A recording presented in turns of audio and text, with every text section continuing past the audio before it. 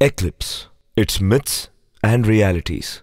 Both solar and lunar eclipses over the years have had people rushing to astrologers to know how it would affect them. From being a scientific occurrence, this had been transformed to a religious connotation.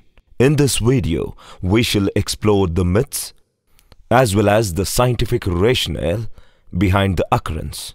From early times, the solar eclipse has had different stories related to it, but the common thread was that the disappearance of the sun was due to it being eaten up. Each culture had its own fables. While one called it the demon devouring the sun, others said it was the frog, dog, etc. Fear of solar eclipses still exists today. Many people around the world still see eclipses as evil omens that bring death, destruction, and disasters. A popular misconception is that solar eclipses can be a danger to pregnant women and their unborn children. In many cultures, young children and pregnant women are asked to stay indoors during a solar eclipse. In many parts of India, people fast during a solar eclipse due to the belief that any food cooked while an eclipse happens will be poisonous and impure. Not all superstitions surrounding solar eclipses are about doom.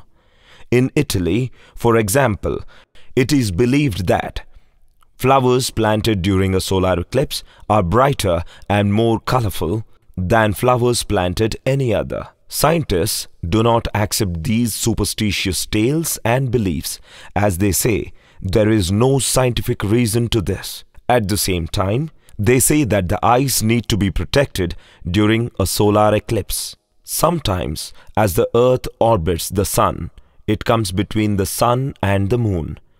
When this happens, the earth throws a dark shadow across the moon. This is known as an eclipse of the moon or a lunar eclipse. Just before full eclipse, dazzling Bailey's beads appear where sunlight shines through valleys on the moon. The last bead creates the impression of a diamond ring in the sky. It is said that when Columbus was stranded in Jamaica, he knew that a lunar eclipse was to occur and threatened the locals there that the moon would disappear if they did not feed his men. And promptly the moon disappeared and the locals fed his team. All this only goes to further strengthen our belief that no matter how much science and technology develop, some of the ancient beliefs will stay.